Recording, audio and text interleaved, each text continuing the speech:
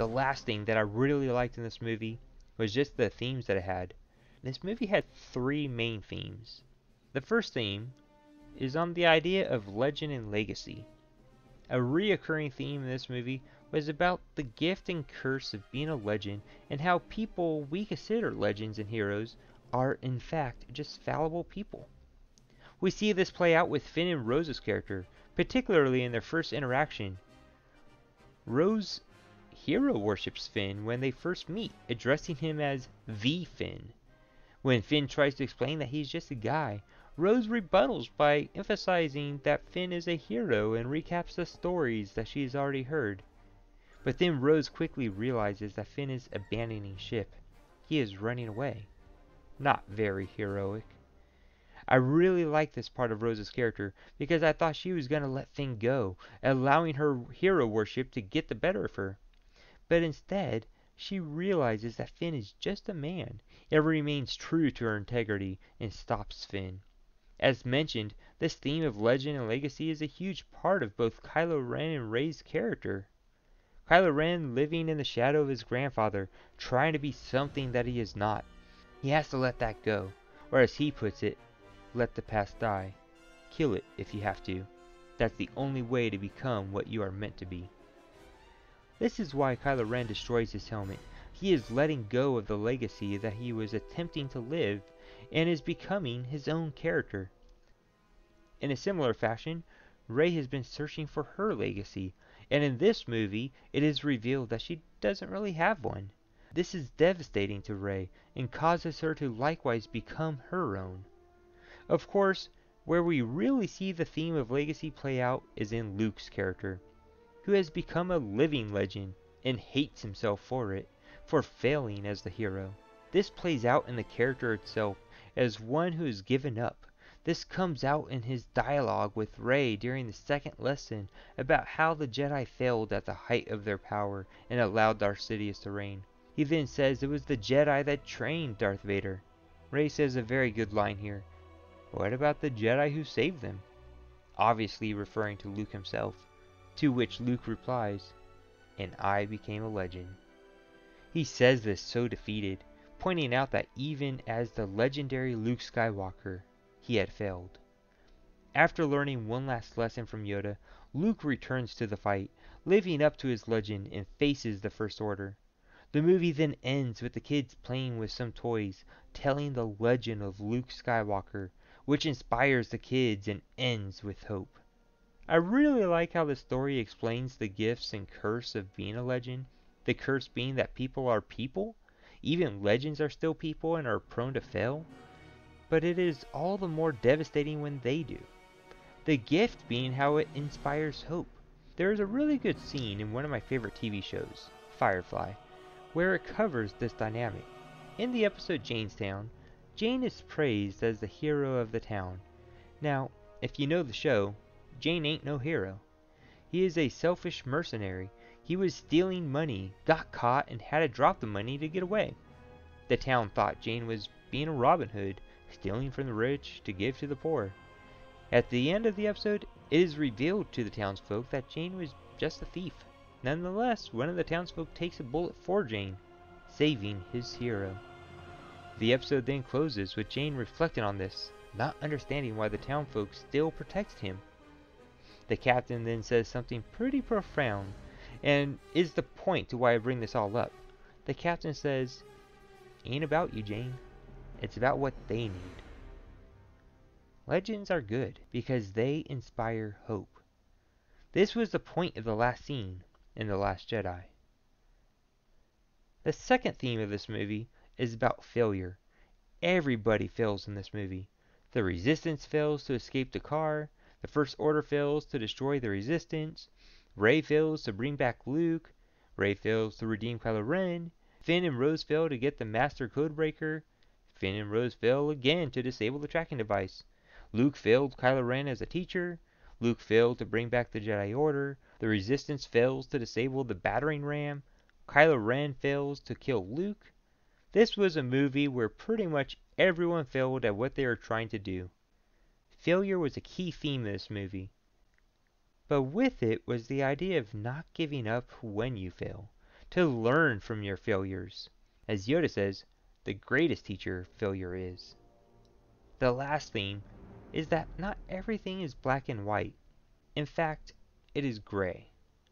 This is a point that is specifically made by the codebreaker DJ as he talks to Finn about how there really isn't good and evil. When they stole the ship off of Cantobite, DJ shows Finn that the weapons seller that they stole from sold weapons to both the First Order and to the Resistance, the bad guys and the good guys.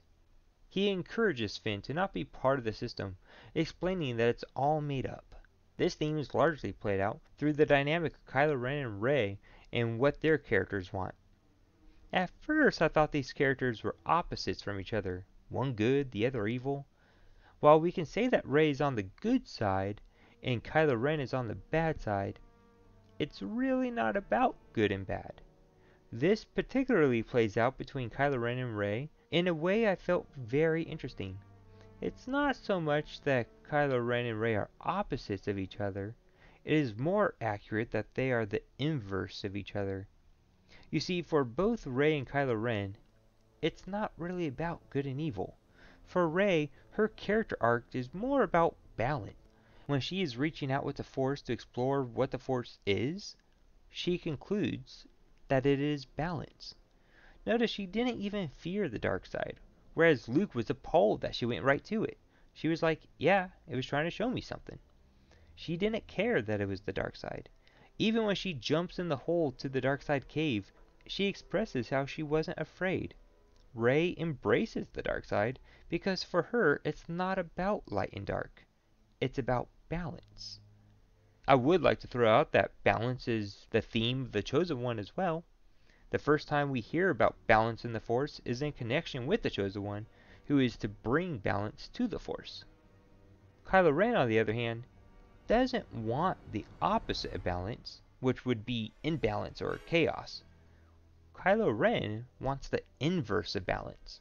Kylo Ren wants nothing, which is a form of balance, but it is the inverse of balance because it is not having anything on any side. It's zero. Kylo Ren explains his motivation to Rey when he says, let it all go. The Sith, the Jedi, Snoke, Luke, the First Order, the Resistance, just let it all go. It is when Rey can't let go that Kylo Ren gets frustrated. I think Kylo Ren is being sincere in his motivation, and it is one that I think is pretty interesting for a bad guy. It's not that he wants to take over or have evil dominate. He just wants it all to be gone. And this makes sense for him because from his point of view, he was betrayed by both Luke and Snoke. So he is like, to hell with both sides. So he wants everything to be nothing, zero, nil. I am very curious how this plays out in the next movie. So these were pretty much all my thoughts, the good and bad. So overall, what did I think of the movie? Well, like I said, I really enjoyed it, and each time I watch it, I like it more and more. As for acting, I thought all the acting in the movie was great, wonderfully casted. I enjoyed everybody's acting in The Force Awakens, and felt that everyone upped their game in this one. I will give acting an A+. For directing, I think the directing of this movie was really well done. One of the things I really appreciated in this was the different styles of camera work that had not previously been seen in a Star Wars movie. Many of the shots were just amazing. I loved seeing the wide-angle shot of Rey practicing with the lightsaber. The action sequences were well directed and interesting. When characters were in danger, I really felt that they were in danger. I will give the directing an A+. As for the screenplay, I did have some issues with the screenplay. Some of the jokes just didn't work. The whole side quest with Finn felt like a waste. Much of Finn's scenes made the movie feel choppy. That being said, I enjoyed the overall theme of the movie and appreciated how the themes connected. I'll give the screenplay a B+. The music. In my first viewing, the music didn't really stand out to me. Clearly John Williams, and he made good use of scores used in previous movies. But the music didn't initially catch my attention. In The Force Awakens, 3 different tracks immediately impressed me upon my first viewing, which were Rey's theme, and the two pieces that were played back to back when Rey traveled to Ahch-To, and then when she climbs up the stairs and searches for Luke. However, in my second viewing of The Last Jedi, I made more of an effort to pay attention to the music, and there were two pieces that caught my attention. The first was Rose's theme music. It was nice, but seemed familiar to me, like a cross between E.T. and Jurassic Park. The one piece of music that I really liked that was unique to this film was when Luke goes out to meet the First Order, my favorite music in the whole film. I'll give music a solid A. Our next category is Star Wars Magic. Now, this movie was very different than any other Star Wars movie, and I don't want to penalize it for being different, but some of it just didn't work for me. Again, while watching the Canto Bight scene, I remember specifically thinking that it didn't feel like Star Wars.